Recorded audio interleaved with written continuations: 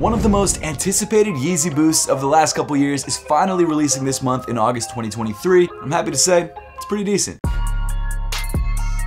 What's up everybody, I'm Seth Fowler and today I'm reviewing the upcoming Adidas Yeezy Boost 350 V2 Granite. So we've been seeing leaks of this shoe and images of this shoe since the middle of last year, maybe even earlier, and obviously because of everything that went down between Adidas and Kanye West, while this shoe was supposed to release at the end of last year, they're finally releasing it now alongside tons of other Yeezys in August 2023. And while I'd love to say this shoe was worth the wait, it's just kind of a standard Yeezy Boost 350 V2, and if you were looking forward to this shoe, great, you can finally grab it. However, the problem is, because we were forced to wait so long, and because this is probably one of the last Yeezy Boost 350 V2s to ever release, the hype on this shoe has increased. Now that doesn't mean that this shoe is going to resell for tons of money, it just means that if you miss out on a pair of these guys, unfortunately, you will probably have to buy them at resale instead of having them sit in stores like 350s were doing last year. I don't know if you guys remember that, but it happened. And that also means because you might have to buy these shoes at resale, you're going to have to pay over retail because you're going to have to pay things like fees. StockX has a fee, Goat has a fee, eBay has a fee, they all have fees. All that to say, you might have to spend like $20 or $30 more on this shoe than you would have if they had released last year. That being said, the good news is if you're willing to buy these shoes right when they release, you shouldn't have too hard of a time because they're releasing a lot of stock at places like Takeout NY, which is linked in the description below, and also on the Adidas Confirmed app. We've also got Apothecary no-show socks dropping this weekend on apothecary.com, which are perfect for Yeezys because they sit just below the Yeezy ankle line and they never slip off your feet.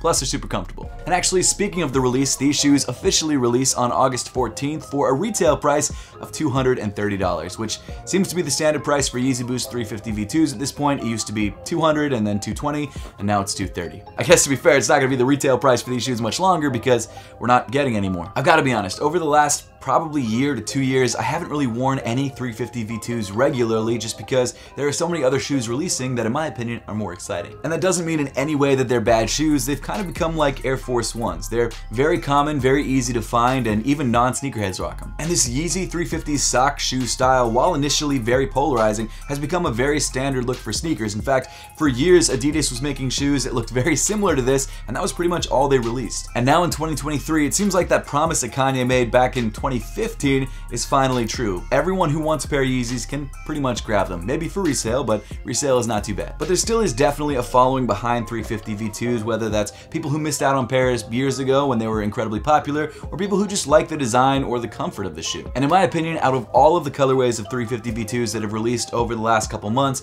and even maybe the last couple of years, this one might be the best. Now, of course, that's my own personal opinion, but I really do love this colorway, and I feel like it's one of the better colorways to drop in a long time. But diving into the new 350 V2 Granite, the latest Yeezy Boost 350 V2 to release, you'll notice that the upper of this shoe is actually very similar to the original 350 V2's upper. Even though we've had countless variations of V2 uppers, the original upper is still my favorite. And when you compare it to the original Beluga 350 V2, you'll notice that they've still got that classic stripe on the side. The knit pattern's the same, even though they're really only using 2 colors of material in the upper of the shoe versus like 3 or 4. And there's something about the simplicity of this shoe that I really like. Now I'm currently working on my review of the Yeezy Boost 350 V2 MX Dark Salt, and compared to this shoe, you can see that the upper of the shoe went a lot crazier. Even though it's really only like grays and blacks and things like that, there's just so much more going on in this shoe than this shoe, and I just prefer the simplicity of this shoe. As I mentioned before, the upper of this shoe is almost identical to that of the original 350 V2. It's made up entirely of prime knit, however you've got different knit patterns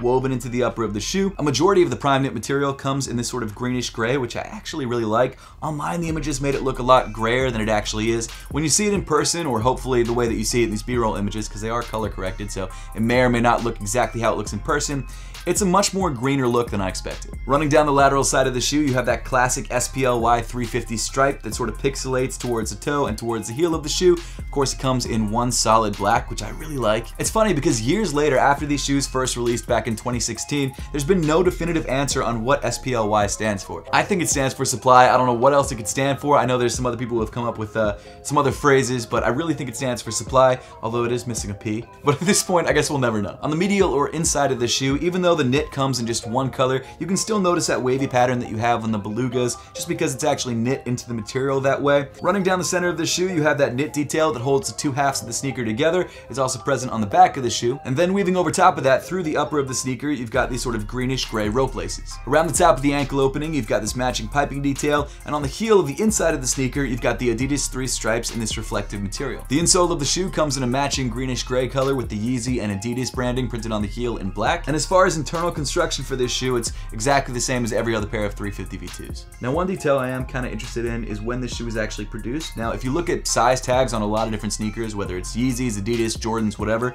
they usually feature a date on there, and that's the production date.